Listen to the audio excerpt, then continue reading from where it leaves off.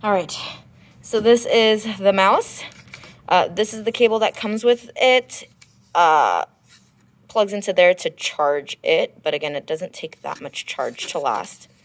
But now we're actually going to connect it to the MacBook. So there, it's off right now. I'm going to switch it to that Bluetooth symbol on the left. There.